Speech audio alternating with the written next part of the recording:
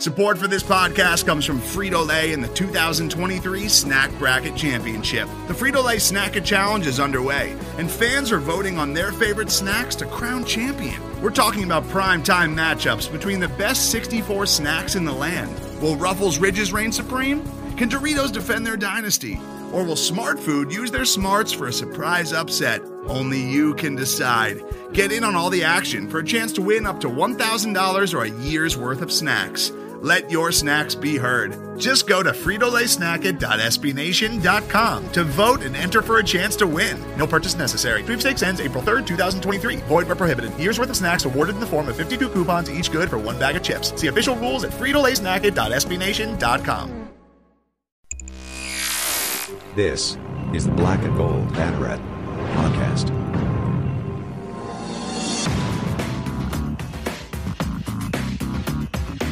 Now, here are your hosts, Jeff, Sharon, and Eric Lopez. Welcome to the Black and Gold Banneret Podcast. Happy holidays, Night Nation. Jeff, Sharon, and Eric Lopez with you here as we wind down the fall. We wind up the spring. We're right around New Year's Day. We can wrap up the football season. Basketball is getting ready to pop on with Michigan coming in this Thursday. It's going to be a big game for that. We're going to talk about that with Taylor Young. Put a wrap on the football season after that tremendous win over the Florida Gators last week. And lots of other things. We got your questions from Twitter that we're going to answer here. And some volleyball transfer news as well. So that should be fun to talk about. Eric, how are you? How was the holiday? I'm sure that Christmas Day was a beautiful one after that victory on the 23rd, wasn't it? It was. It was a nice one. And, it's nice to reflect on it and still people talking about it. And many people tuned into it. So that's good. Yeah, we'll talk about that in a second, too. Also, Stat Boy Drew himself, Andrew Gluchov, joins us here on the Black and Gold Banneret Podcast since he was, at the game and stuff. And we'll talk about, and so we're talking with you. I mean, first of all, and Drew, I want to start with you as we talk about as we just put a wrap on this, the atmosphere of that game. It was hard for us to, you were there. We saw it on TV, but I wanted you to kind of set the scene for us. What was it really like in terms of the fan breakdown and the atmosphere of that game? Well, much like UCF games at the Bounce House, you have to wait till the first quarter ends to really know how full the stadium's going to be. Because there was a lot of people, there was a lot of traffic issues getting there. There were people who were showing up late because they just couldn't get in. So you had to wait a little bit. A lot of people getting in from Orlando too to Tampa. Polk County rearing its ugly head once again. Traffic in Tampa. The joke's always been it takes an hour in Orlando to get to Orlando, and sometimes it actually applies to Tampa.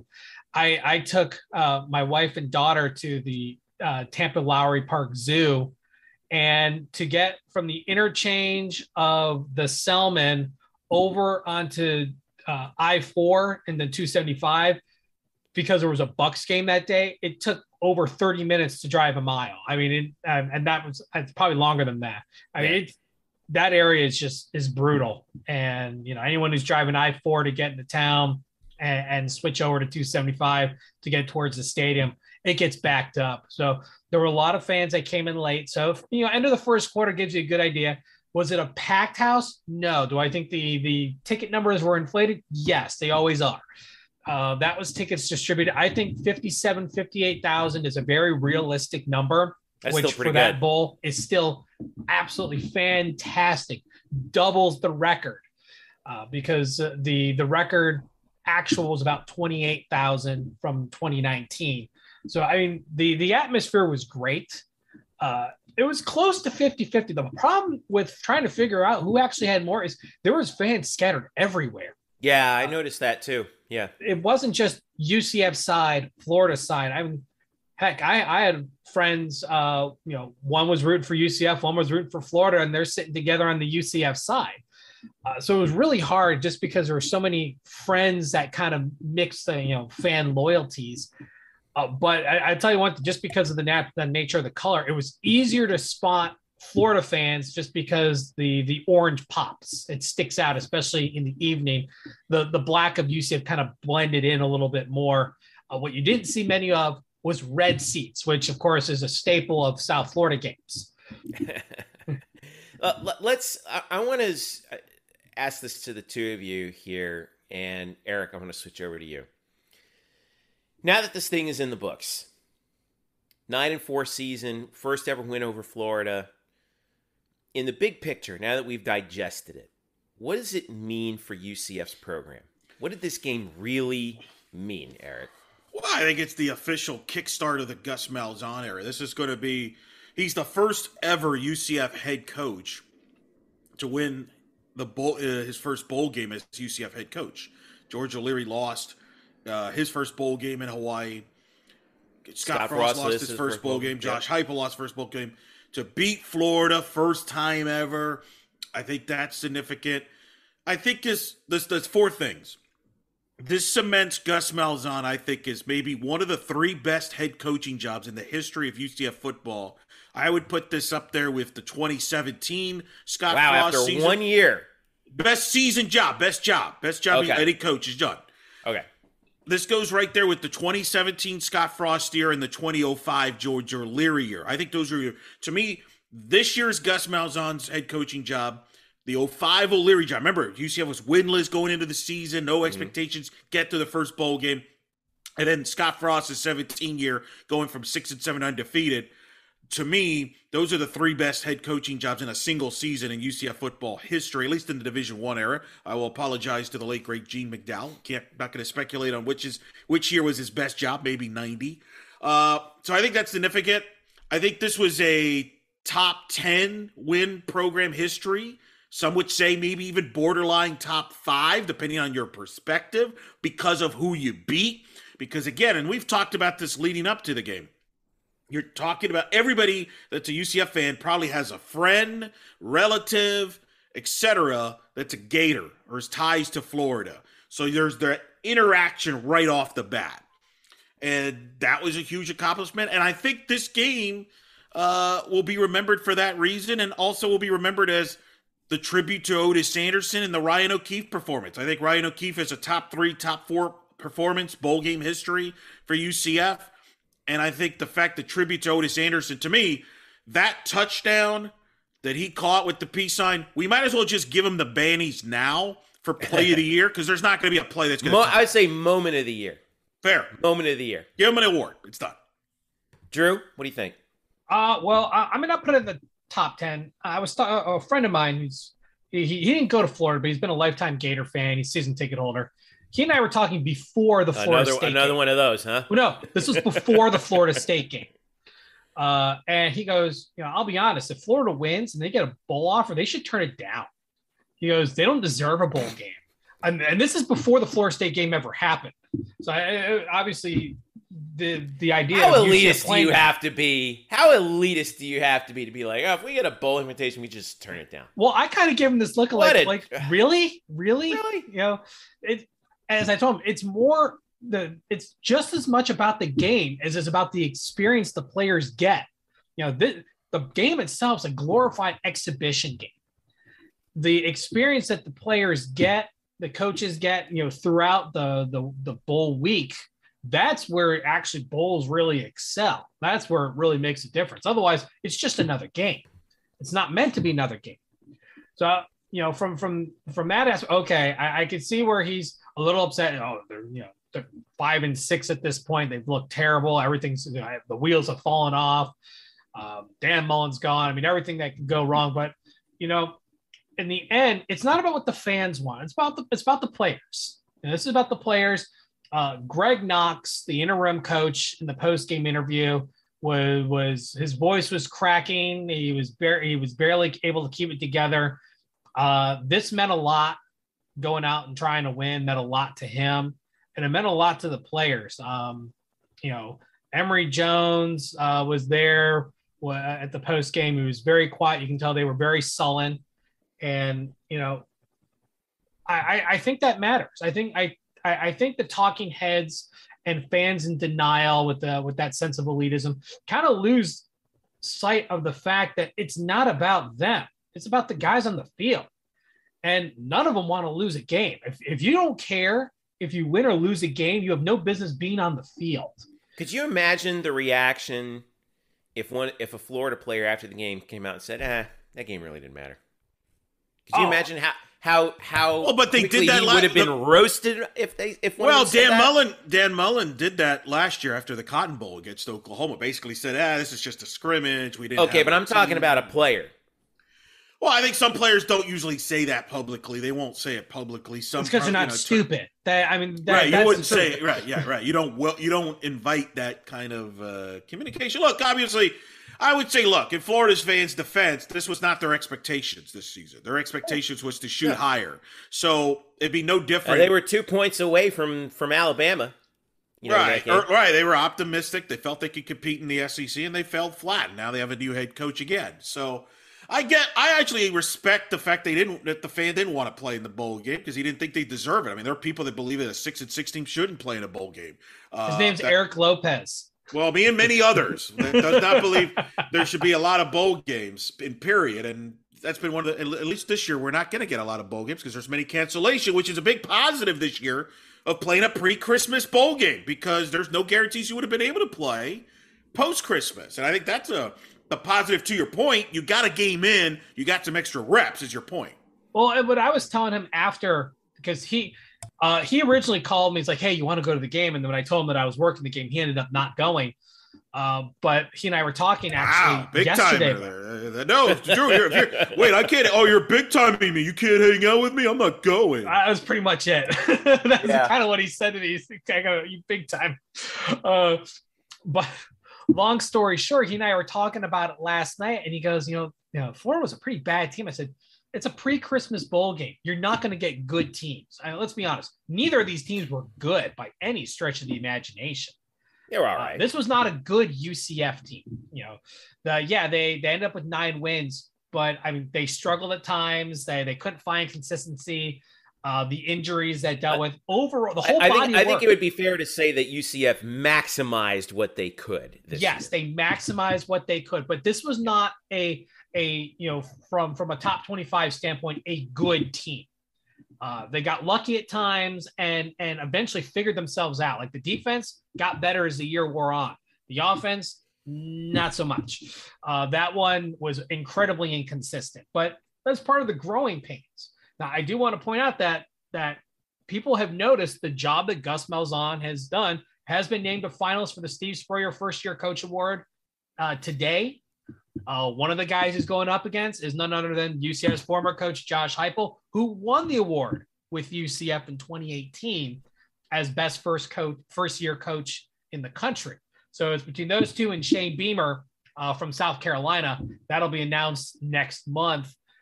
But people have noticed the job that Gus Malzahn has done. You've lost 27 players off the roster to injuries. You had to coach and transfers too. And transfers. You basically had to coach from a table because your leg got broken in an accident. Everybody got hurt. Was dealing with injuries this year. The players, the coaches, the PA announcer, everybody. I mean, no one's safe. Hey, at least us in the press box, we were safe. But I guess you were too close to the program. Nope. You were lined up for injury too. Let's take this let's look at it from outside the standpoint of it not being a good team. The mental aspect. This was a scrappy team. Never quit. Yeah. Never gave in. Even when going up against teams better than like a Cincinnati or SMU, they never gave up. And you saw that in the second half against Cincinnati after getting blown up 35-0. They tightened up. Even though Cincinnati kind of took the foot off the gas a little bit, which they have a habit of doing, the team kept going and they kind of started figuring it out a little bit. That's good for the future. And you need that. You need that continuity. Obviously, UCF losing Jay Kinney, going to be the new head coach of Incarnate Word, FCS program. Congratulations. UCF reloading really quickly, bringing in Chip Lindsey, and an odd story in itself, thinking everyone thought he was being hired at Florida Atlantic to be the offensive coordinator and quarterbacks coach there. Was never formally announced. The website was props to you and Jeff too. You had them both. You had them on your list as far as top candidates. I have to pat myself on the back. That was all me. Wow. Yeah, I'm not going to take any. No, that was all Drew. That one was on me. But the story at FAU is weird in the fact it was reported. It was never formally announced. He was never introduced. The website was never changed. And all of a sudden now he's at UCF, who has formally announced him. He's going to be the guy, offensive coordinator and quarterbacks coach. He was of the same position at Auburn in 2017 and 2018. He knows UCF. He's seen it up close and personal. He knows what this program's capable of. And UCF got a good one. I really like the Chip Lindsey hire. Hey, I want to talk a little bit more about this because Lindsey's history. Obviously, you talked about the relationship that he's had with Gus Malzahn. Kind of a similar sort of career path too. Spent a good 4 years. Started his coaching career at the high school level in Alabama. Coached 1 year as the quarterback coach at Troy. Then he went back to the high school level. Then he went to Auburn in 2013 as an offensive assistant. Southern Miss for a couple years, Arizona State for a year, and then back to Auburn to work with Gus in 2017 and 18. I want to look at this because, he only had a 15-19 career record as a college head coach in his 3 years at Troy. He went 5-7, 5-6, 5-6. But I'm trying to pull up Auburn's numbers from those years that he was there, 17 and 18. The guy I think I really understand, and he's going to be the co-offensive coordinator. Is that right? As quarterback's coach?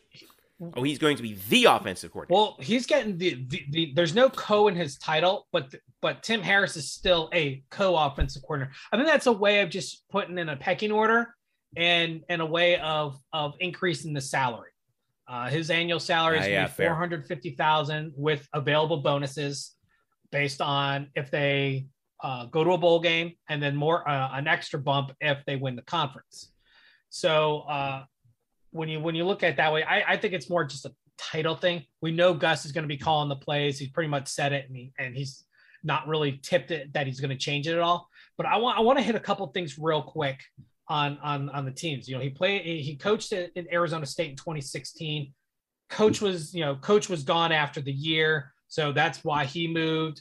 And then same thing when he left to go to LSU after his 2 years at Auburn. Les Miles gets fired at the end of the year, and he gets to move on and become a head coach at Troy. But it wasn't him who was getting fired as those offensive as the offensive assistant. The guy coach. he was working with, right? And obviously, almost always you clean house, and that he, especially in Arizona that's State, the business. He was kind of wrong place at the wrong time. But as I wrote up on the Black and Gold Banneret website about this, he puts up numbers.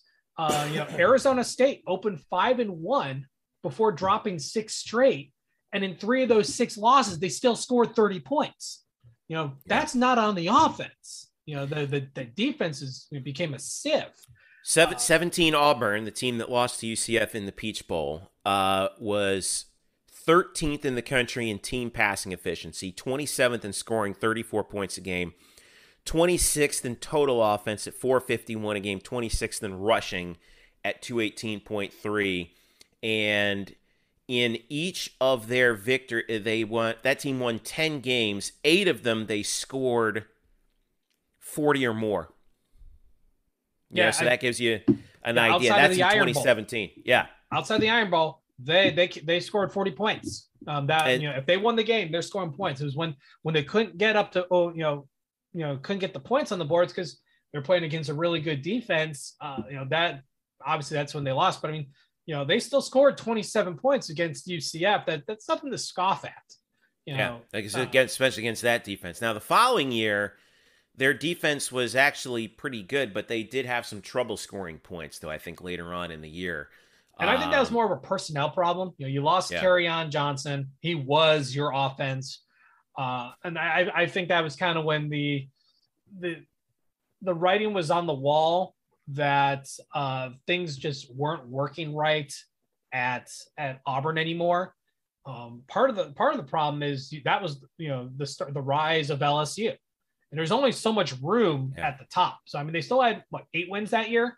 Yeah, they lost to LSU in the third game of the season by 1 point, 22-21. Yeah, and LSU ended up in the Fiesta Bowl against UCF, and we saw where their trajectory went. They had a really good year. I was a really good team. So I mean, obviously, wins and losses on the surface, all you see is a number. But let's be honest, that was a really good team that they lost against. But I mean, you play to win the game. So I don't really ding too much, because everywhere else he's been, there's been results, positive results. And so I think more so than some of the other candidates that were out there, I think he's a natural fit. He knows the offense. He knows Gus Malzahn's philosophy. He's been with him 3 different seasons, 17, 18, and previously in 13 as a young assistant. So he understands. And I think that's going to be really important in development. He helped work with Jarrett Stidham, who ended up in the NFL as a backup quarterback. Just getting to the NFL, that's not easy. Kerryon Johnson, played in the NFL. Obviously, injuries have kind of derailed him, but they still are producing. Anthony Schwartz is a receiver in the NFL right now. He's an Auburn guy. These guys all learned under him, and while he's quarterback's coach, he's still going to be working with the offense as a whole as part of his coordinator duty. So I mean, this all matters. The fact that he's had head coaching experience, that matters, because he understands it. Was he great at it? No, his results were terrible. But you know what? Part of being an offensive head coach is that defensive side, not his wheelhouse. He gets focused on the offense, which is, and I think that'll be really good. I think that head coaching experience is going to go a long way to helping him be even better as an assistant. What does it mean for the quarterback room now? Castellanos coming in. You got now Andrew Brito just announced that he's actually going to be leaving. But you've got Castellanos coming in, like we said. Keene, Gatewood's back, I think. Is that right? As far as I know, Gatewood's back, and Navarro is still around. Parker Navarro is still going to be covering. You have a 4 quarterback room. I think that's perfectly fine. So what do you blame think? Brito for leaving. So what do you think that Lindsey's going to do for that group? Well, I think part of it is it's a hard reset. Obviously, it resets the playing field and allows. I think this actually favors Castellanos the most, because the preconceived notion of this being Keene's team, I think, dies a little bit. Malzahn's still here, and he worked with Gus, and Mikey's worked with Gus. But as far as from the quarterback room, you got a blank slate. You got a fresh start, and I think that helps the new guy the most, because there's no the bias isn't there. You've been here longer, you better. No, at this point, it's going to be an open quarterback competition, and they're going to play the best guy. I preferably would like to see a situation where Tommy doesn't have to play more than redshirt requirement for next year. But if he's the best guy, you march out the best guy.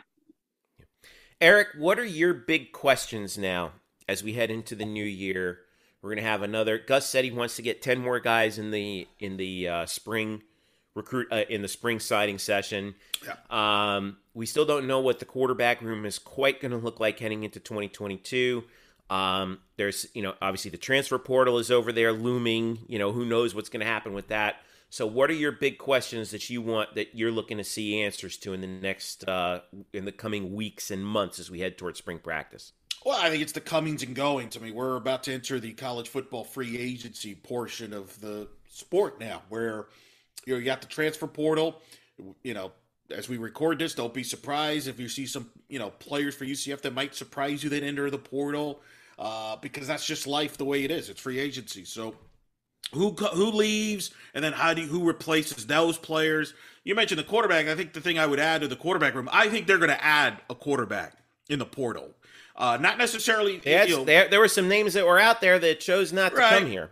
Correct, but now you got a new Lindsey factor here. Does he have some names in mind that he might be interested in? Does that draw some other names?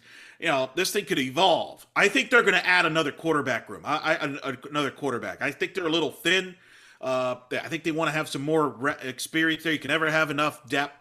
So I think they're going to add that. That's the biggest thing I'm looking for. And obviously who returns and who doesn't. Are they really thin in the quarterback room? I do, because I don't agree. We just mentioned 4 guys. Well, that's what we think they are. But are we sure that Joey Gatewood is in the long term going to be a quarterback? Is Parker Navarro in the long term going to be a quarterback? Plus, with the transfer portal, what happens if those guys decide, you know what, I'm going to ditch after the spring because I know I'm not going to play? Well, then you still have Castellanos coming in, who's your guy supposedly, right? Sure. And you have Mikey Keene, who started 9 games this year. And then what happens if Mikey Keene gets hurt?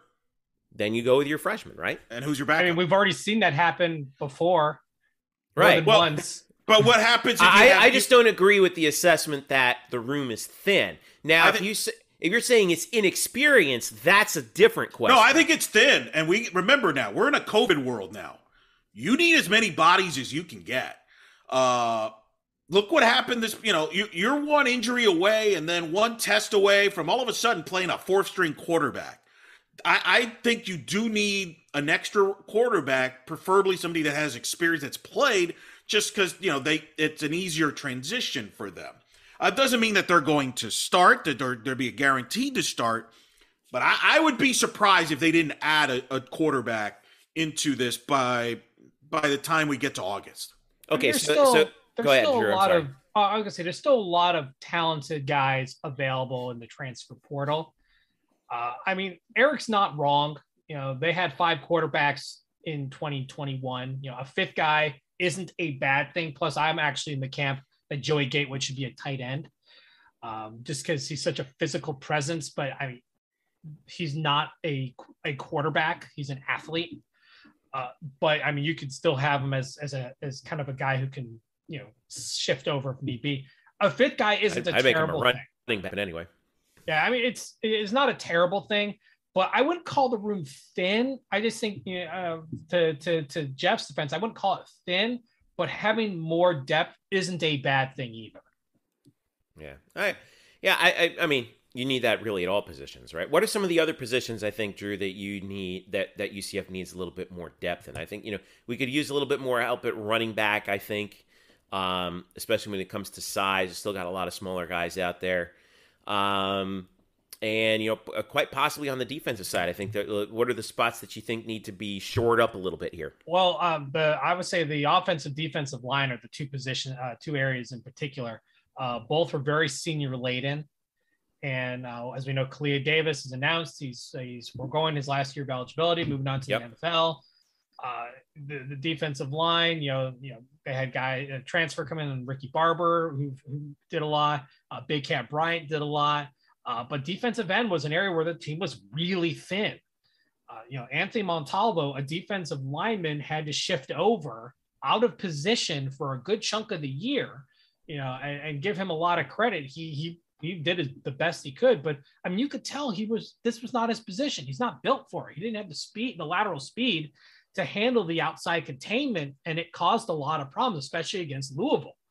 You have a very talented defensive end and Tremont Morris-Brash, who lined up opposite of Big Cat a lot. But other than that, it gets really quiet. The tackles are pretty good. I mean, you've got some talented guys, but I mean, the ends are it was thin before, and it's even worse now. So the defensive end's really big thing. The offensive line, also you have multiple seniors who are moving on.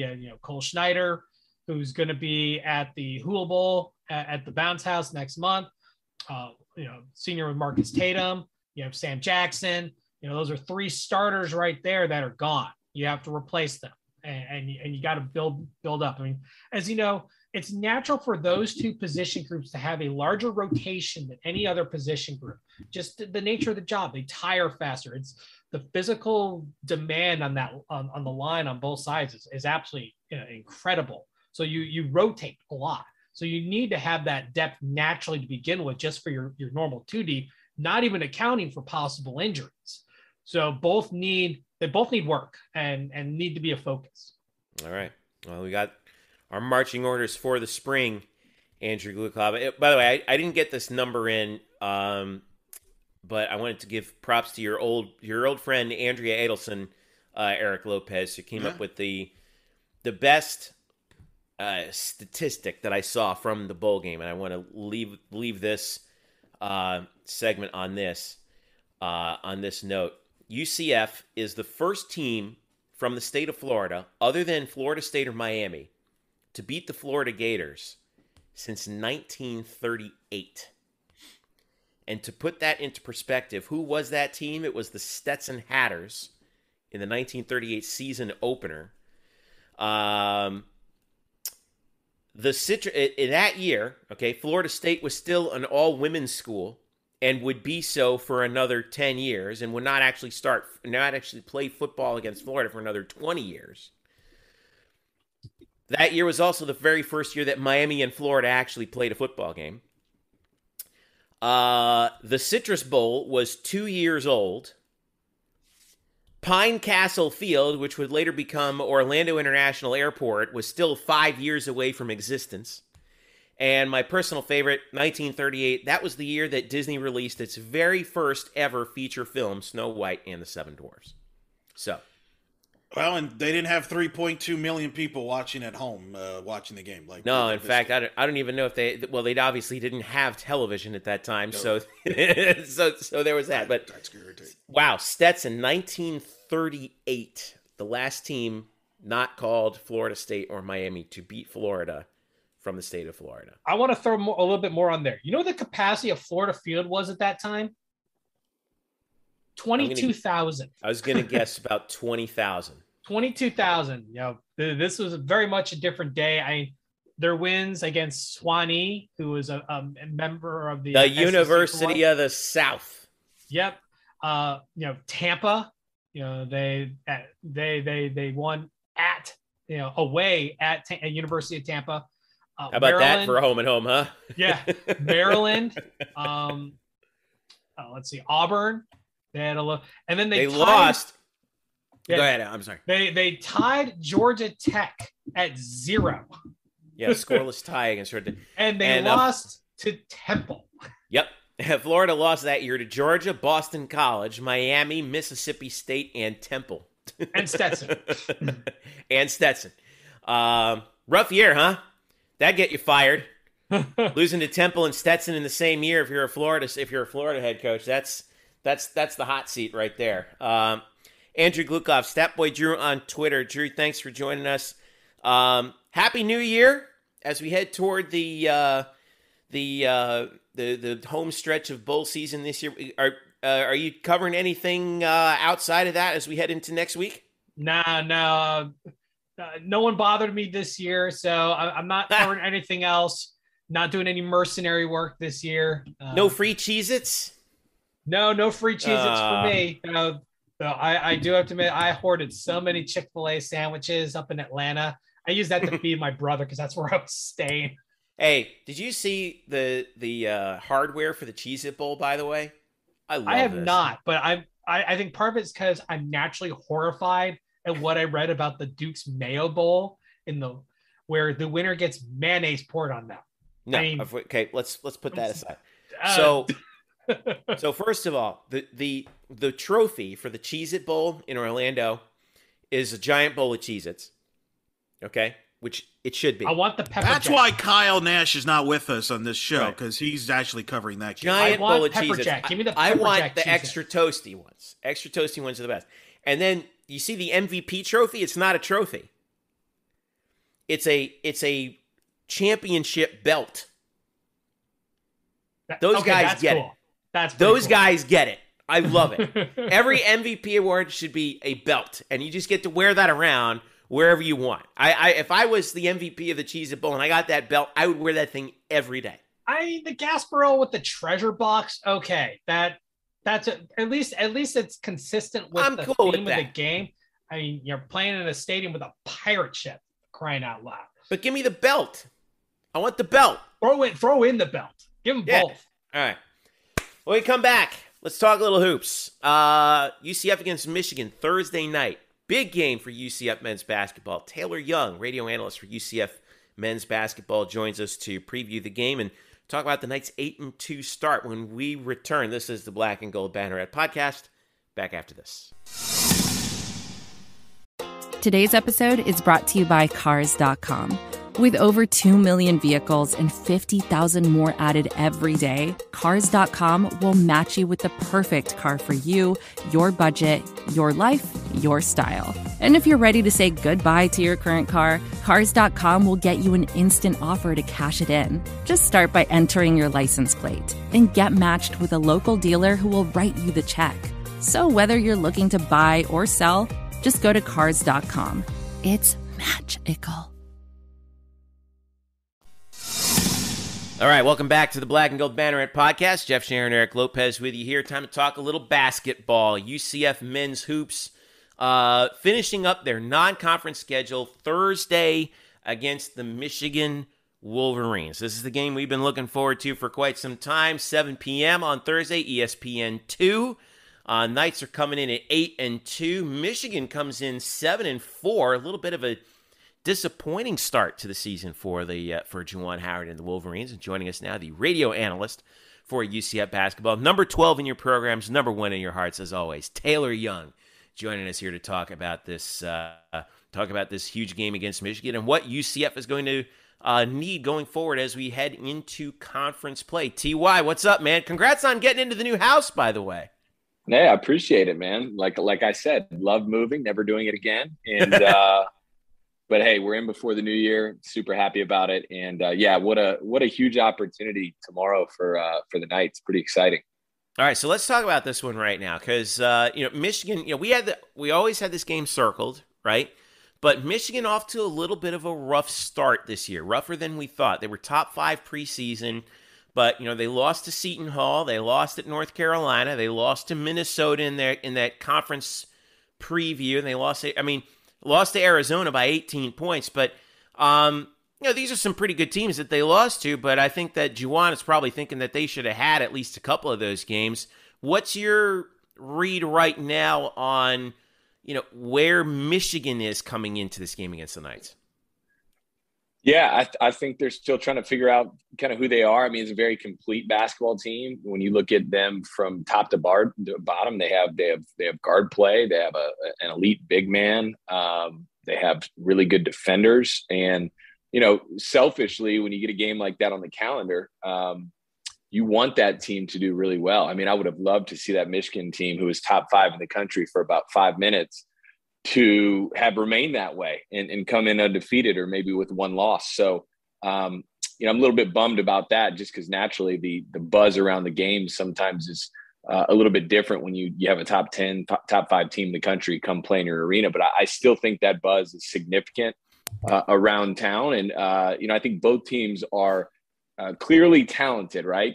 Preseason type favorites in their conferences, in the upper echelon of their conferences. A lot of depth and a lot of talent. But I think both teams are still kind of figuring out their lineups, figuring out who they are. And hey, college basketball, sometimes you drop some. How big is this for UCF right now? Because we lost the Florida State game because of Florida State's COVID problems. And this is the last non-conference game before we head into playing the American. So this is the last opportunity to really make some noise in terms of that net ranking and get some of that cross-region action. So that's what we were thinking initially when that Florida State game went by the boards. Like, this game just got bigger, didn't it? It did. It's massive. I mean, right? You think about building a resume, and you're always building a resume. You're thinking at-large bid, and I think certainly what we figured out about this UCF team is that they're talented enough, they're good enough to get an at-large bid and make a run in March. I mean, that's just a fact. And I think Coach Dawkins and his staff feels that same way. I think sometimes you just have teams that are special and they overachieve. And sometimes you have teams that say, hey, this team's good and this is a team that can do it.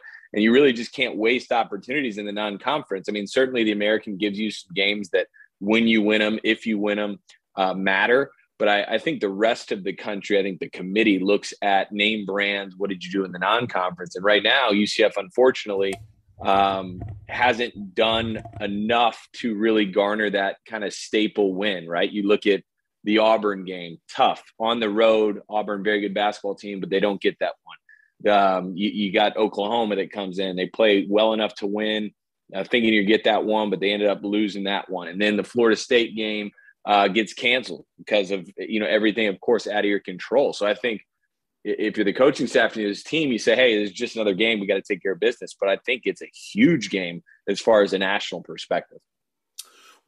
Put this game in perspective from the program standpoint. You've been with the program now. You were a decade now going in as an analyst. You were played at the program. This game is basically a sellout. And Coach Dawkins even said this during media day, that he wants to attract marquee games to bring the casual fans in Central Florida. Obviously, we're in an NBA market, the Magic basketball. So there's competition from a basketball entertainment standpoint. I've said this is maybe the biggest non-conference home game UCF's ever had because of the brand that Michigan brings and the talent they bring, the notoriety. I mean, you don't have to be a college basketball fan to know about Michigan basketball. Where do you rank that from this perspective as somebody who's played in it, has broadcasted it with the program? Put in context what this means for the program, because I think there's going to be a lot of people on Thursday that'll watch UCF basketball that maybe haven't watched them this season or haven't watched them in general. Yeah, I think about, the brands that UCF's got the opportunity to take shots at in the past. You talk about the UConns, you talk about Ole Miss coming down. Nevada was a big game at the time. These non-conference opponents. I would agree with you. I think even with the losses that Michigan's had, I still think the brand and the timing of the game has created more buzz than any other non-conference game. Specifically, it's tough over the holidays for a school like UCF that's still trying to, build their basketball brand in a town and a state that there's a ton of things to do, right? Especially over the holidays. I think a team like Michigan coming to town, people pay attention, and there's been more people reach out to me just saying, hey, we're coming to the game, or hey, can you get tickets, or whatever it may be, than just about any other game in December that I can remember. And then, of course, you think about the in-conference games, some of those huge games when Calipari and Memphis teams would roll into town and they're, top 5, top 10 in the country, but those are in conference, but they didn't feel like in-conference games. They felt quite different. So that's where my mind goes. You think about the national championship and the college football playoff, and a lot of those Michigan fans are coming down to Miami, right? So I know a few people that are going to hit the basketball game and they're going to travel down to Miami. So I expect a lot of Michigan fans to show out. So I'm hoping Orlando and Night Nation do the same. What's been really working for this team right now through these first 10 games? 8-2, right? Yeah, obviously the 2 losses to Auburn and Oklahoma. The Oklahoma game came down to the last possession. But, to me, from an amateur eye, right, this team doesn't have only one formula that they need to work in order to win, right? They can win at defensive struggle as they have. They can hold you down like they held Temple under 50. They held Bethune-Cookman under 50. They held Jacksonville to 54. But they also dropped 95 on Miami on the road, right? So to me, it's nice being able to see that, they can win in a shootout, high-paced game. They can also slow it down. What about how do you see it? Like, is this a more versatile team than we've seen in years past? Yeah, a resounding yes. I think what you've noticed is you would call it an amateur eye, but I think you've been around to see way more. I think you have a veteran eye. I think that's a good perspective. I feel that's awfully strongly. Nice of you. Yeah, it is the holidays, man. So I figured, a little throw that in. No, but I think that's what you look at down the stretch, because you're not always going to have games that you shoot the lights out. And I think including that, I think that's where the depth comes in. Can you win in different ways? Different players have stepped up at different times. Sometimes Brandon Mahan looks like he's, first team All-American. Sometimes you just don't know what he's going to give you. But then you have guys that come in and contribute. off the bench. The front line last time out was huge in a matchup where the size advantage was significant.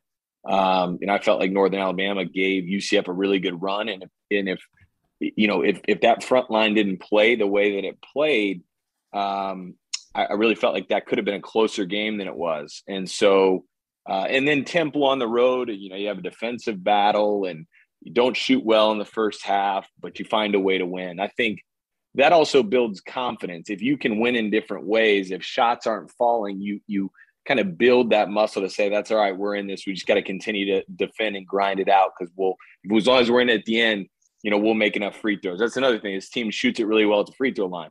And winning close games, that has a lot to do with that. And a lot of veterans on the team. And another thing I noticed about the last game, sometimes the lineups that they'll play, Isaiah Adams has struggled this year offensively so far, and I think he's still trying to find himself.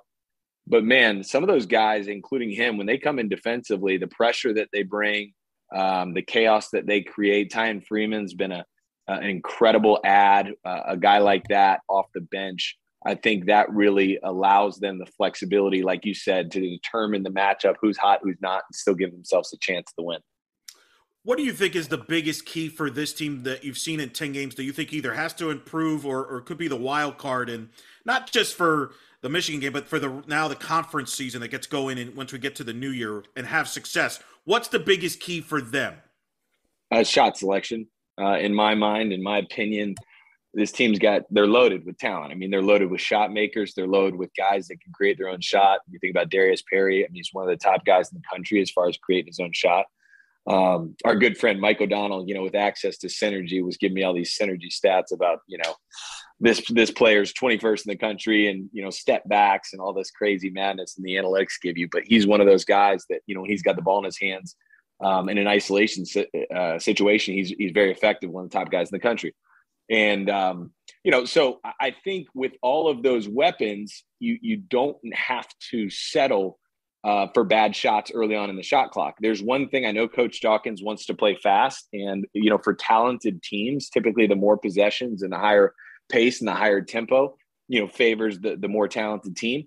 But they're going to have matchups similar to this Michigan game and in conference where, that talent level is either going to be even or maybe they'll be at a deficit as far as across the board. So again, just making sure that in the half court, they really get good looks at the basket. So that's one thing I noticed, specifically like Brandon Mahan. He's a guy that is so good, so talented, but his level of difficulty on his shots that he takes is so hard, so tough. Like I would never dream to take some of the shots that he takes and makes on a consistent basis. But if you see the games that he's had success this year, he'll take shots in rhythm. He'll take shots once the ball's gone inside and it's gone back outside, or take shots in transition. So I would just say, look, if you have a break, push the tempo, get a good look. But if you don't, pull it out, run some good offense, and get good looks at the basket. Because, one thing you realize, it's similar to football in a way. If you have a really good running game and you're keeping their defense off the field, if you take good, predictable, solid shots offensively, that allows your transition defense to get back and get set and not give that other team opportunities to get out in transition and get something easy. Because the one thing we know about UCF is they can defend, and they're willing defenders. And in the half court, they're a real problem, and they will shut teams down. So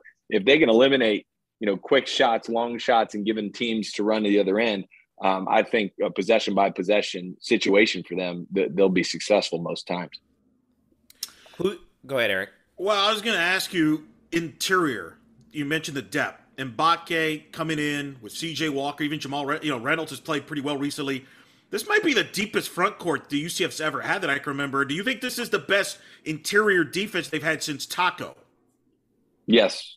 Yeah, for sure. And, you think some UCF teams, even back, my senior year, Tom Herzog was a rim protector.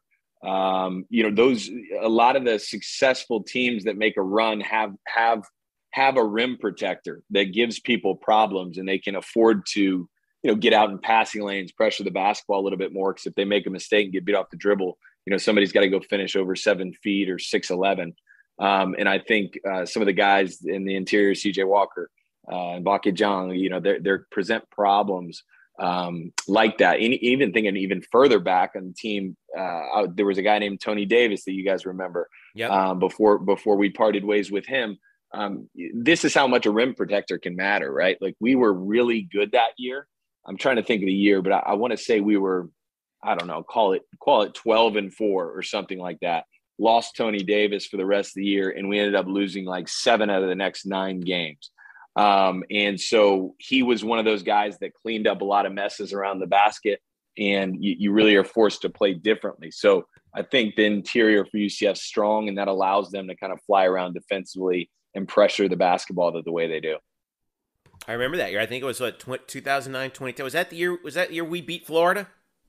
It was no, it was I think it was Jermaine Taylor's senior year. The year we beat Florida was 10 and 11, but Herzog was the rim protector, and that team was so good. That team, the way we finished was unfortunate, but that was a team that beat Florida, beat Miami, beat South Florida, and we're knocking off some really good teams before we obviously hit a tough skid. I remember. Yeah, that was big, and that's why I think the rim protecting is such a big part, Taylor. Because we quite honestly, we haven't had that since Taco obviously graduated, and I think that's a big factor. Not in this game in Michigan with Dickinson, who killed UCF last year in the meeting in Ann Arbor, and it's going to be a big factor in conference play, and that's why I'm optimistic about conference play is because of the rim protecting and the size and the versatility that this team has that they haven't had honestly since the Taco Fall Colin Smith team, obviously in 19 that made the tournament. Yeah, you think about that front court. That's a heck of a front court that you just mentioned. But yeah, and you think about Jameel Reynolds, who had a good game last time out, but is kind of in the early on part of the season trying to fit into the lineup. You can kind of read his body language a little bit. He's searching for his role within this team, I believe, and but he had a great contribution offensively. But when you think about a guy named Hunter Dickinson coming in, it's not going to be one guy that shuts him down. It's going to have to be multiple guys thrown at him. There's a risk, when they're going inside as much as they do, foul trouble. So I think the front line will be more a factor this game than just about any game. All right, let me ask you this. Who's the one guy whose name we haven't said yet that you're like, hey, I'd love to see this dude really break out in this game? I really like, Darius Johnson. And, he's played well, and he's a super highly touted recruit. He's got a ton of game. He runs the show. I told a friend this. I was like, I don't know if I've seen quicker feet as far as the way he's got such a low base. He's got quick feet. He's a willing defender. And so on the ball, he is a real problem. He really doesn't get beat off the dribble. He looks like one of those guys, if you see him on the playground, it's like, oh, God, I hope he's not guarding me. I hope he's not guarding me. Yeah. And I used to hate when guys with that low base would guard you because, the ball's just never safe, and he's got quick hands. Yeah. So defensively, he's played really well. He's ran the show well enough, but he hasn't been able to kind of knock down those open threes when he gets the opportunity and really get it going offensively. So I would love to see him have a game where he can get to the foul line, maybe get 8 to 10, 12 points, and have more of a breakout offensive performance, just because I really like his game. Boy, I'd like to see him take it to the hole too, because you're right. Physically, even at 18 years old, he looks like a fullback. Yeah. Oh man, get out of the way, man. He's going to be a problem going down the lane. Last thing I want to talk about before we switch over. So as we start conference play right now, who are the teams that you're looking at as we head into the new year that you're like, okay, this is the team. This is who's going to be good. This is who's a little surprising. This is a team that I thought would be good, but they're not quite there yet. What have you seen so far in the American?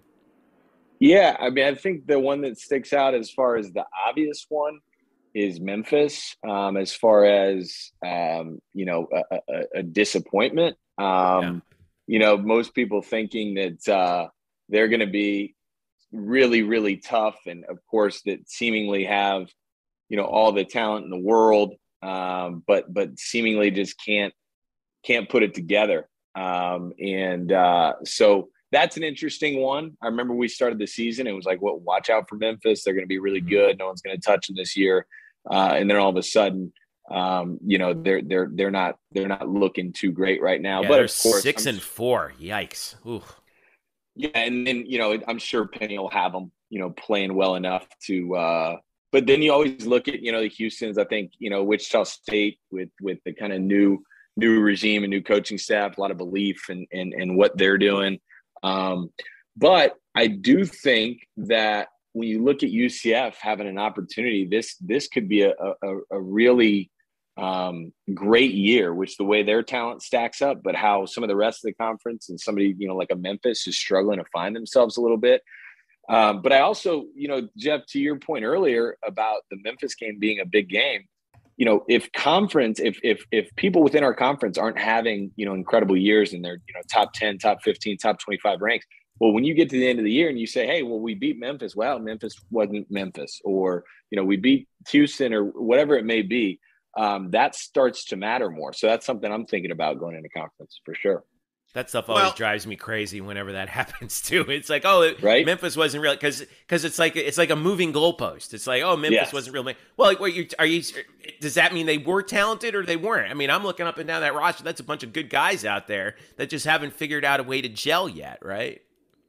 No, exactly. And it does drive you nuts. It's kind of like when people are like talking about how, you guys don't play anybody. And you're like, you have no idea how it works. Like, do you know that those games are scheduled years in advance, and like those contracts and those home and homes, like you can't just schedule those when, you're not like, hey, we have a really good team this year, so we're going to go get, Michigan, or whatever, or we're not going to be very good this year, so we're going to schedule soft. Like there's more that goes into that, especially for a team like UCF that has to kind of work to get some of these games. And I wish more people understood that, especially like you have these Power 5 people that say that, and it just drives me nuts because they have no idea what it takes for UCF to actually get those games, even in football, like 3 to 5 years in advance. So. Last word to Eric. Go ahead. Yeah, I was going to say, no, we're not going to have that problem anymore in a couple of years when we join the Big 12, because every night's going to be a big play. Yeah, jeez. Yeah, but I want to ask you, because one of the bigger stories in the conference is Marcus Sasser, one of the best players in the league for Houston, out for the year with an injury. Houston's got some injury issues, maybe a little more vulnerable than we, coming in now with some of the injuries they've had. Do players, are they aware of that when something like that? Do they get word of that? Like, oh, wow, he's out for the year. That, do you smell some blood there? Because that could make things wide open here in the league. And, Memphis has struggled, but it is worth pointing out they beat Alabama recently. Plenty of time to turn things around. Wes Miller at Cincinnati is doing a nice job quietly there in his first year. But the Sasser injury, I think, is significant in this league. Yeah, Sasser's a stud. And you hate to see that. And Houston's kind of been the class of the conference as of late. So, yeah, I definitely think players pay attention to that. I mean, look, I don't know whether people want to admit it or not, but I mean, as a player, like I was mentioning earlier, when you have a good, when you have a good team, when you have a chance, and what the road looks like, and what other teams are going to do. And I think it all comes back to your belief in, hey, are we able to make a run? And if that belief is yes, whether that's factor, it's a self-confidence thing, or you feel like the conference sets up nicely for you to finish, in the top 2 spots, which typically would mean you get an at-large bid. I definitely think they pay attention. I think the coaches do more, but I think that communication channel through the players, especially with all the veterans, make no mistake, if you've been around college basketball, you have one goal, and that's to make the NCAA tournament. It's not to just, do a good job and have a good season and hopefully pad your stat. These guys are coming back. Talk about Mahan and Perry to make an NCAA tournament run. And that's my belief. So I do think those factors matter in a big way. Taylor Young, UCF men's basketball analyst on the radio with Mark Daniels. You can hear him for the UCF Michigan game on 96.9 in the game, the flagship station of UCF sports. Let's see, 7 o'clock tip on Thursday. And TY, if the fans have a question for you, where can they reach out to you? Man, you're putting pressure on me, and I feel like I got to be more active on Twitter because I know, hey, people can reach out to you on Instagram. I know you're on that, right? Yeah, I mean, you're asking him like he's not Michael Dono. He's on every minute, man, on social media, blowing up material, right? I need, you know what? I need to be. I need to be TY's like social media, Yeah, for sure. We can work out a deal, a small monthly fee here. Taylor B. Young on Instagram. I love, engaging on just about anything, but UCF Hoops is at the top of the list. And, I think selfishly for me, you guys ask about the history and all that stuff. When I look back, I've been involved with UCF basketball for 16 years, and I think I've only missed one, maybe two home games in that time, whether it's either as a player and a broadcaster. So this game means a lot to me selfishly, just for all the players and all the fans, especially like you guys that have been laying bricks in the foundation for so long, where it really was done in the dark. It was always like, it's coming. And to see, some of these waves of games like this, or, the NCAA tournament run for a couple of years ago, and the way that things are playing out, I'm just super grateful. I'm super excited. One thing you mentioned, Eric, is the transition to the Big 12. It's just kind of what we do at UCF. We just continually level up, right? We go ASUN, level up to Conference USA, to the American, and now will be the biggest leveling up of Big 12. But watch out, right? Because that's been essentially our brand, and we have a way about doing that. So I'm very excited about it. Well, and I know too, Taylor, we've known each other a long time. I know you've got one of the things you'll be looking forward to, that Big 12. You're going to circle that trip to Fog Alley. I know you normally don't travel for the road game. I have a feeling you're going to raise your hand like, I volunteer to travel to go to some of those games down the road. Pay your own way. You're going to pay your own way out to Lawrence to go see that? Yeah. Hey, that's what I do, right? No, what we're going to do is, my wife and I, we already talked about, we're going to rent an RV, and we're going to go up to Manhattan, Kansas, and then we're going to bounce over to Lawrence, and then, I have friends that are in Waco, and maybe we'll just make a winter of it. Hey, Drew's up there. Drew's up there too, right? Yeah. Drew's still at K-State, right? Yeah, and he has been for quite some time, man. And I've never gotten up there, which is, you just the adulting and the busyness of kids and everything like that. But that will be one that, especially if he's still there, that I will hopefully make that happen. But it'll be fun. We got to get the band together. Got to get the band back together. The whole band, the whole crazy band. It's going to be awesome, man. Taylor Young, thank you so much for spending time with us. I'll see you Thursday night, man. All right. Thanks, guys. All right. Stick around. When we get back, we got some fan questions to answer. Me and Eric answering some fan questions from you on Twitter. Stick around. The Black and Gold Banneret Podcast is back after this. Welcome back to the show. Jeff and Eric wrapping things up with you here. We've got some news and notes to pass along for you.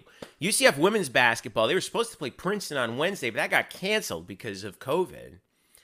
So no New Jersey road trip, no return trip to the Garden State, unfortunately, for UCF women's basketball. So their next game, conference play, starts January 2nd, Sunday, noon. That's this Sunday, against the Temple Owls, Eric Lopez. And the journey begins for Coach Abe and company.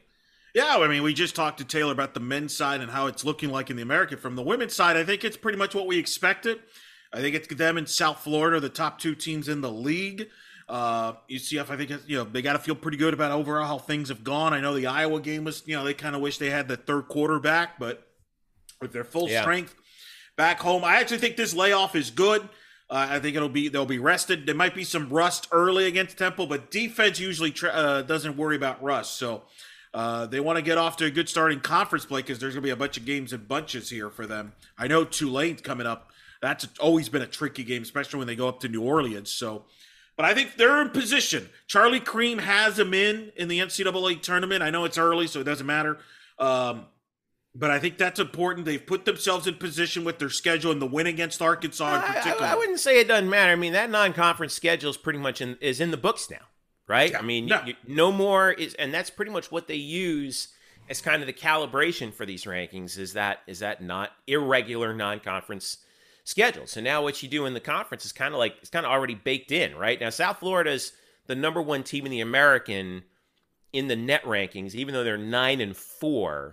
They're 32nd right now, and UCF is not far behind them at 36th. Yeah, and that would be good enough to make the tournament. I don't know who's number 3 on that list from the American from a net ranking. I think that's the big question. By the way, also very important, the American reached this week They will not now do forfeits. If a game doesn't get played in conference, it's not an automatic forfeit like originally. Like Cincinnati, Houston on the men's side this week got scrapped. Originally, it was going to be a Houston forfeit. They've reversed that, just like many conferences have now talked and gone back on that. Now they're going to try to reschedule games if they can't play it, and then probably see what happens. Oh, now they revise the forfeit policy. Well, look, I mean, it's the leagues. Well, yeah. Well, I'm thinking back to last year, right? Which is why I think the forfeit thing was stupid to begin with. Like, why, if you can't play the game, then it's no big deal. Go by win percentage. Like, why are we rewarding games in general, especially in this time of what we're dealing with? I think it's idiotic. Just if you try to reschedule the game, and if you can't make it, then so be it. You just go by win percentage. There's going to be a conference tournament at the end anyway with the automatic bid. By the way, Houston is the number 3 team out of the American in the net ranking, but they're 70th. Yeah. No, I mean, this is a two-bid league. UCF, USF, those are the top 2 teams. That's going to be the collision. The key is, does either team trip up against somebody else? And I keep bringing up Tulane, Jeff, because we know UCF had their fits with Tulane in the past, and I know they're coming, so those are some things to look at. And unfortunately, because of that, you got to be careful. You don't want to lose too many conference games because that will play yourself into the bubble. Yeah. All right, so we'll keep an eye on that for that big game Saturday. That's going to be fun to watch to start that conference season against the Temple Owls at home. ESPNU, by the way, that game is going to be started up. We got some good TV exposure, by the way. You got the men's on the deuce with Rich Hollenberg, who you may know as the pregame host of the Tampa Bay Rays on Bally Sports. He'll be calling the game with John Crispin on the men's side. I don't know who's calling the women's side, but again, good exposure for UCF. They're going to be showcased a lot in January on TV and be good. They're the team that's been chosen as the counter programming to the NFL. That's right. So, and you can't forget about that game at SMU Sunday on ESPNU as well. So that's a nice UCF doubleheader on the U, like you were saying. So make sure you keep an eye on that. UCF opening up the men's basketball team opening up their conference slate in Moody Coliseum at SMU in Dallas on Sunday. Kendrick Davis is the name to watch there for SMU, the guard. Yep. He's one of the best players in the league. UCF's had fits in Dallas, so but we got to, then obviously you have the hangover, possibly the Michigan and all that. But hey, man, conference is here. That's hallelujah. Yeah. Little volleyball news I wanted to pass along here, but a nice little get for UCF volleyball here. I just had it a second ago. Where did I put it? Oh yeah, here it is. Emily Wilson. Get used to hearing this name. 6'3" outside hitter. She played last year at the University of San Diego, USD, the Toreros. She is transferring in to UCF volleyball.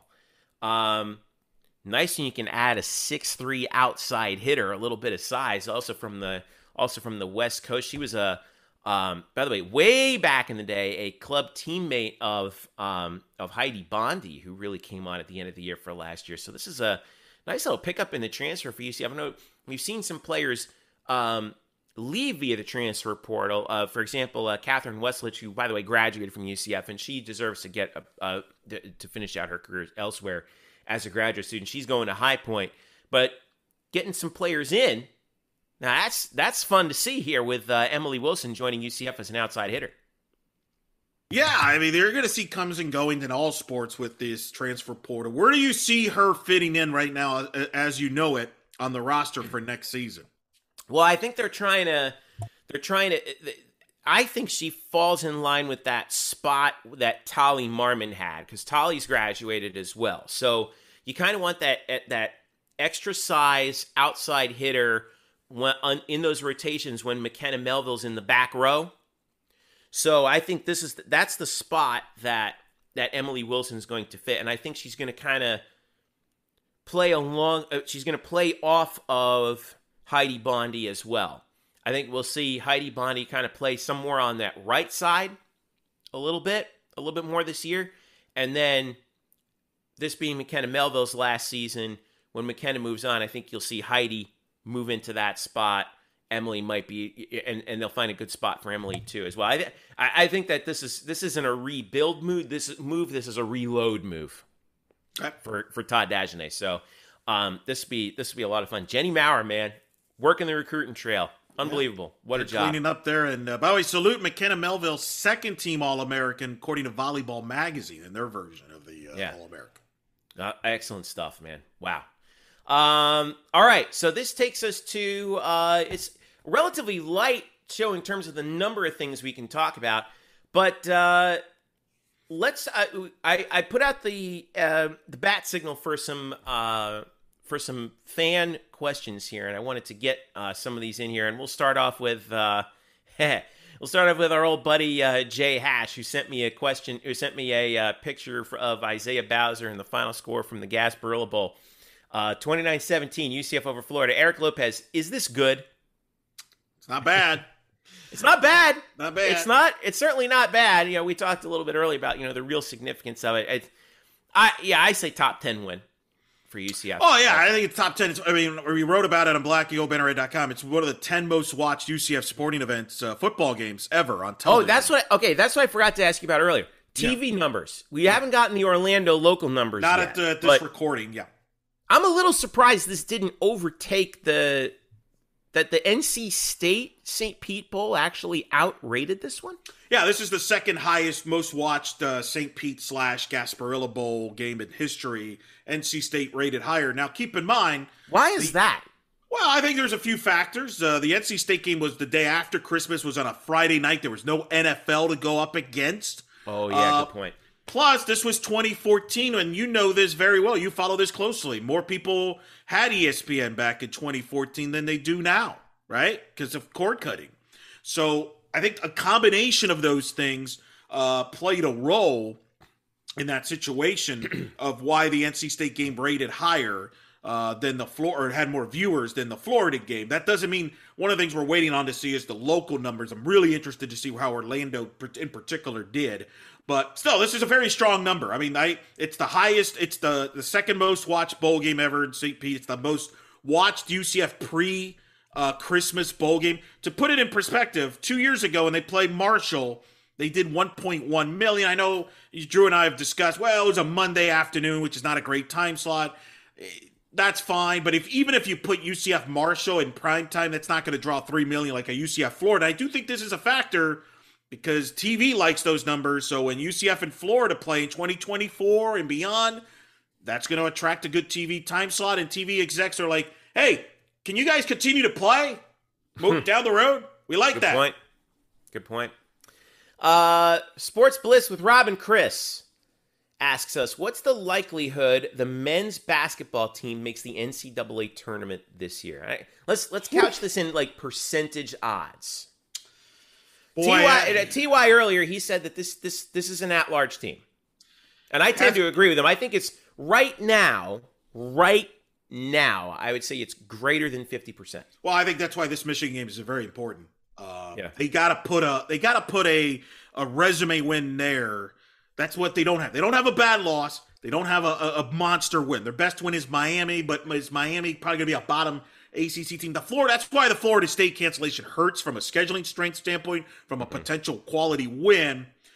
If you can get this Michigan game, that's huge. That gives you a lot more breathing room when you get into conference play. But ultimately, it's how do they fare in conference? And Taylor, we just talked to Taylor about it. The conference is down. I think it could be more wide open than ever before with the Marcus Sasser news. He's out for the year, as we talked about. Yep. Memphis, which Memphis team?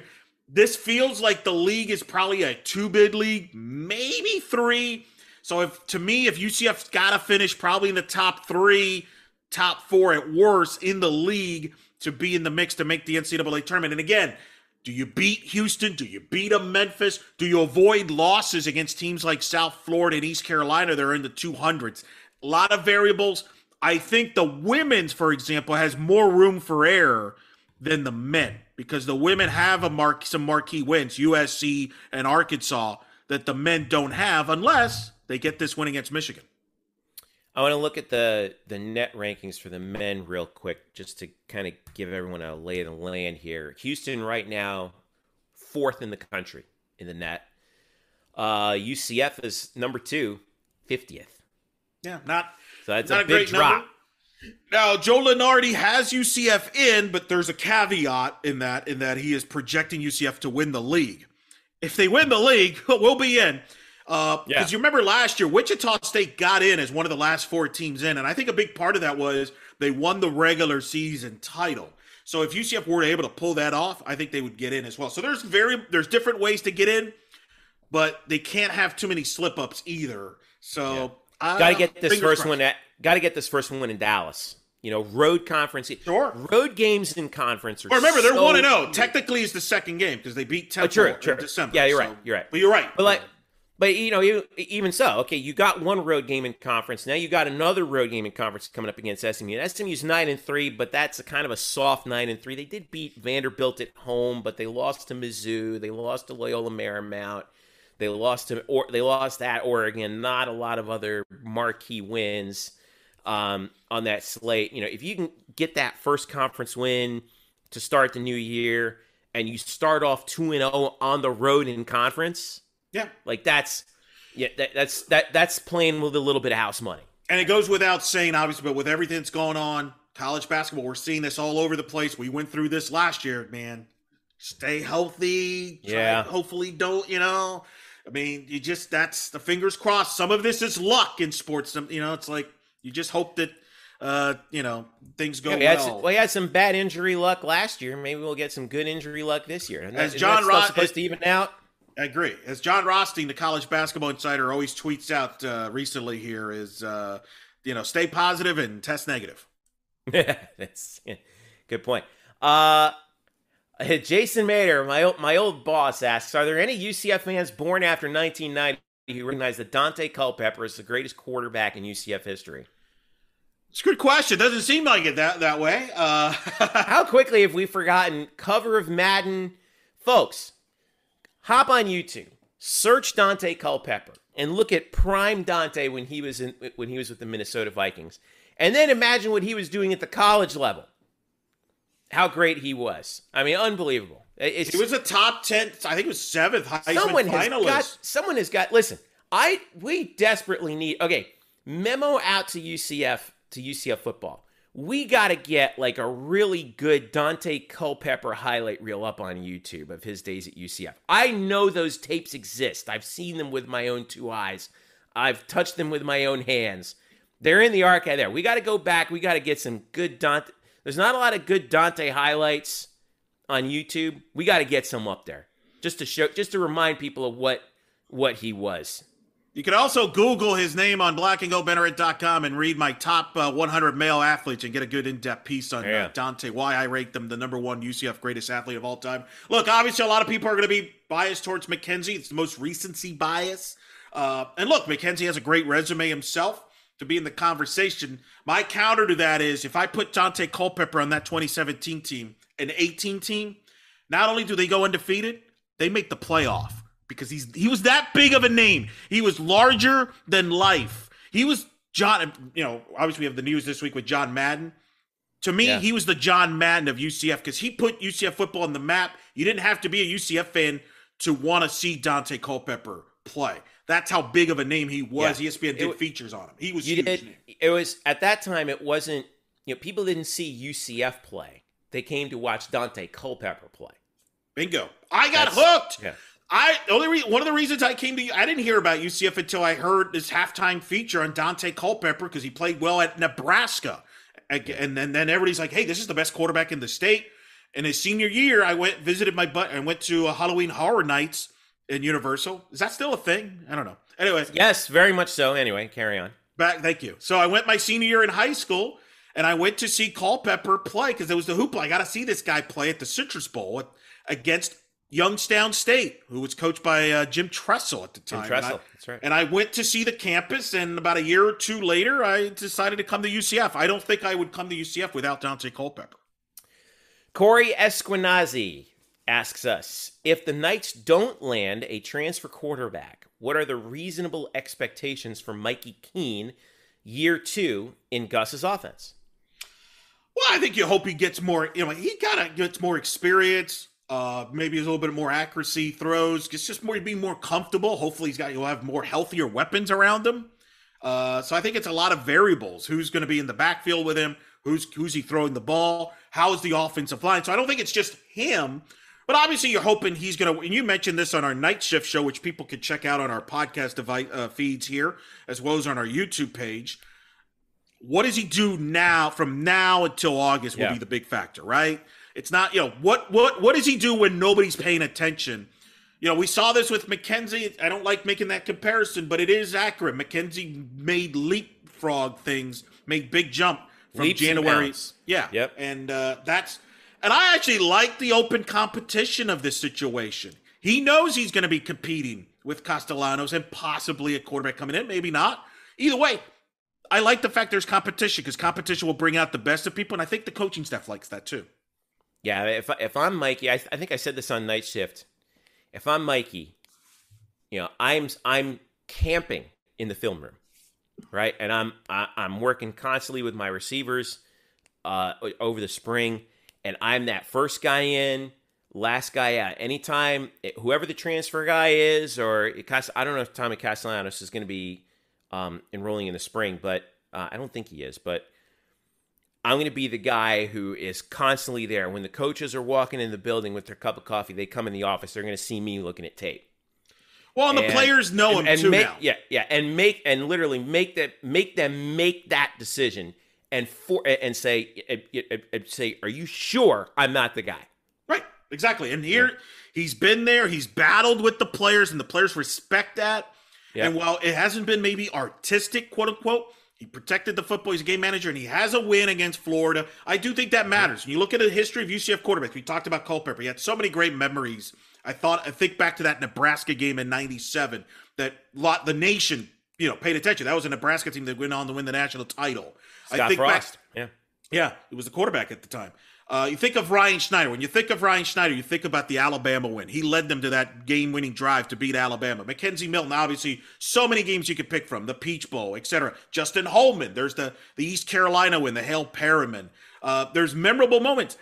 He's got one already in his career. That throw to Ryan O'Keefe is a memorable play that will go down in history, and he can say, I was the starting quarterback for UCF when we beat Florida for the first time. Nobody else can say that, and that's got to give him some confidence, and I think it gives his teammates confidence in him.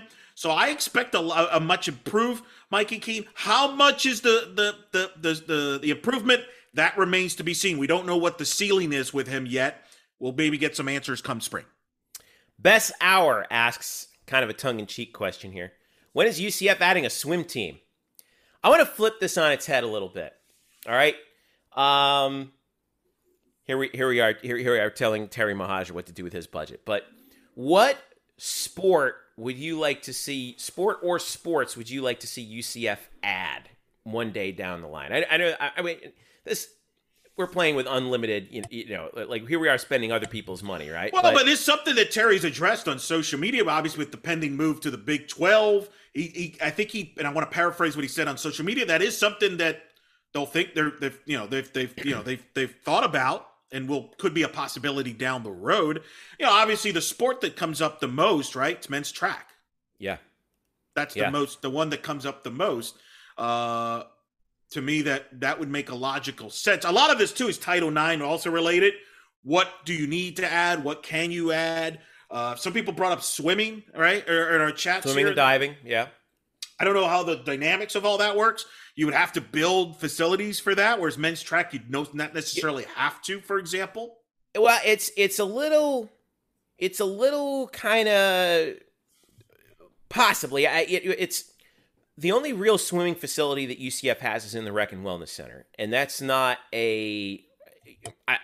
There are some programs that have a similar setup in the Big 12, but they do all their meets on the road, and that's kind of just their practice facility is in that sort of rec center type thing. I forget which ones have that, but that would be like swimming and diving is a big monetary investment. It costs a lot of money. Now, there is a really, really good like swimming and diving club community here in Orlando, around the area, right? And I think that there is a market for having a really good competitive facility that who knows? If someone gets creative with the fundraising and the financing of it, West Virginia actually just opened up this really beautiful swim facility, and they did it.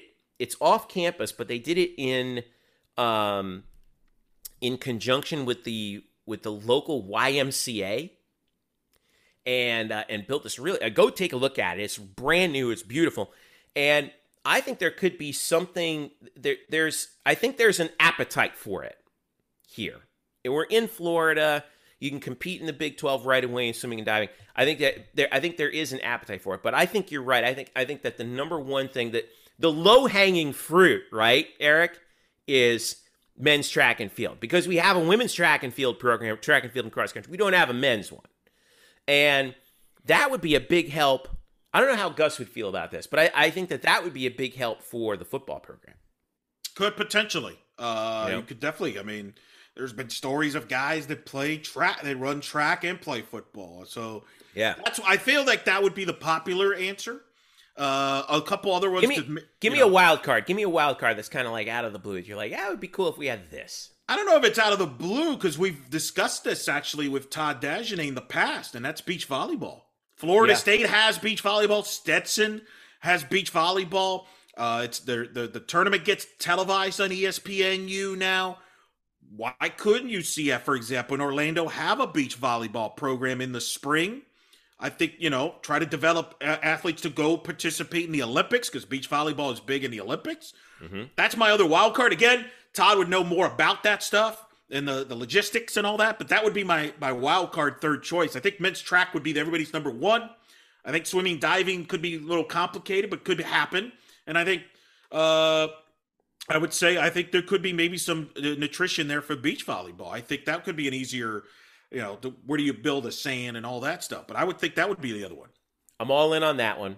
And having covered Georgia for 2 years, I'll tell you, I really think that, will be a really cool program, and actually a real revenue winner for UCF would be gymnastics. I think that could be a real, now I covered the Georgia Gym Dogs for 2 years. They sold out their meets at Stegman Coliseum. They drew more than the basketball team did. And given how, UCF's prowess in cheerleading, which is obviously very gymnastics, kind of adjacent to gymnastics, I think that if UCF developed a gymnastics team that could compete in the Big 12, that could be a really good draw too for revenue. And to back up your point, Big 12 does support gymnastics. So that would not, it's not like you have to go to a different sport or, what I mean? You're right. They endorsed gymnastics, which does pretty well television numbers. In fact, the NCAA championships in gymnastics was on ABC this past year. Did very good numbers. Huge TV numbers for that. So you're right. That could be a factor. Swimming and diving is also on the Big 12 endorsed. They don't have beach volleyball. So that could be a negative. Yeah, that might be tricky. Right. They also endorse wrestling. We actually have a Hall of Famer in the UCF Hall of Fame. There was a wrestler at once upon a time at UCF, and Johnny Rouse. So, hey, let's get Cal Bloom and Parker Boudreaux out here. There we go. Yeah. Hey, did you see NXT pushing Harlan, right? Pushing Parker Boudreaux a little bit this week. Him and Cal Bloom, who's going under the name Von Wagner. We got two WWE guys, future guys here with UCF. Absolutely. We got guys with gimmicks now. Yep. I don't think either one of them were NCAA wrestlers, but that's correct. They both have gimmicks. We'll see how that goes. We'll see if they get called up to the big roster soon down there. Maybe Cal's got Cal that runs in his family because his dad was a pro wrestler. Yes, right? and I think his dad is working behind the scenes over there too, from what I've read. Right. Yeah, I don't know if Parker had any connection to the industry prior to just like going all in on it. I'm not 100% sure. No, basically, I look like Brock Lesnar, and a lot of people took notice. That's really seriously, that's what happened. Like Paul Heyman and Jim Ross and these big name wrestling promoters and people that evaluate talents. Like, that's the next big star. And, the WWE has kind of gone very extreme here recently, where they're trying to recruit football players. In fact, they just announced their name, image, likeness. They are now promoting college athletes, and I think part of the reason is they want to see, hey, we'll help you during college, and then after you're done with college, maybe you try to join the WWE. Yeah. Wow, it's an interesting time right now. All right, so Michigan Thursday, conference opener Sunday. We got it's kind of like the spring sports aren't starting yet, but we're diving headfirst into basketball. So I will be there for the Michigan game. Eric, what are you going to be up to? I'll be tuning into the game, listening to Taylor and Mark, as well as watching on TV. The game will be on ESPN2, by the way. ESPN2 could be a big audience for UCF basketball against Michigan, opposite the Peach Bowl, which nobody cares about. I mean, nobody, not even Michigan State and Pittsburgh give a crap. Rich Hollenberg and John Crisp will be doing game. We'll be doing a post-game show. Night Shift will be on after the Michigan game, a special edition to recap the Michigan game and the year in UCF 21. Hopefully we're recapping a victory. But like I said, make sure you subscribe to our YouTube page as well as our podcast feed because we got a lot of content. That's not going to slow down in 2022. Thanks to everybody, by the way, that's tuned in to our post-game of the Gasparilla Bowl. Monster numbers on both sides and a lot of feedback, and appreciate that from everybody. And it was in the podcast feed too. I want to appreciate everyone listening to that. So a couple of people we want to thank. First of all, huge thanks as always to Taylor Young. Thanks again to him for joining us and giving us some input and some insight from UCF men's basketball. Follow him on Twitter and Instagram. Thanks again to Drew, Andrew Gluchov, for joining us in the first segment. Statboy Drew on Twitter. Thanks, as always, to Kyle Nash, who's just been killing it for us, covering basketball, the SOTG. He's the guy you want to follow for the basketball coverage throughout the week. And also make sure you follow It's Bryson Turner for some of the latest news and notes from going on around UCF. It's Bryson Turner on Twitter. You can follow Eric at Eric Lopez Elo. Follow me at Jeff_Sharon. You can follow all of us collectively at UCF Banneret _SBN. And once again, this is the point where I must emphasize, if you followed us at our old handle, you're probably not following us on the new handle, UCF Banneret _SBN. Make sure you follow us there, as well as Facebook.com/Black and Gold Banneret and it's blackandgoldbanneret.com, where we are your home for UCF sports on SB Nation. All right, Elo, enjoy it. I'll talk to you Thursday night. Sounds good, man. Enjoy it and have a good broadcast, buddy. All right, sounds good to me there, and that'll do it for us here on the Black and Gold Banneret. Hail to the Banneret. Knights! Yes! Gosh, it's always good to go into a new year. Don't tell me that these bowl games don't matter, Eric Lopez, because I'm feeling great heading into 2022 after this bowl game. For Eric Lopez, I'm Jeff Sharon saying thanks for listening. This has been the Black Gold Banneret Podcast. Enjoy the weekend. We will see you Thursday for UCF and Michigan. Take care.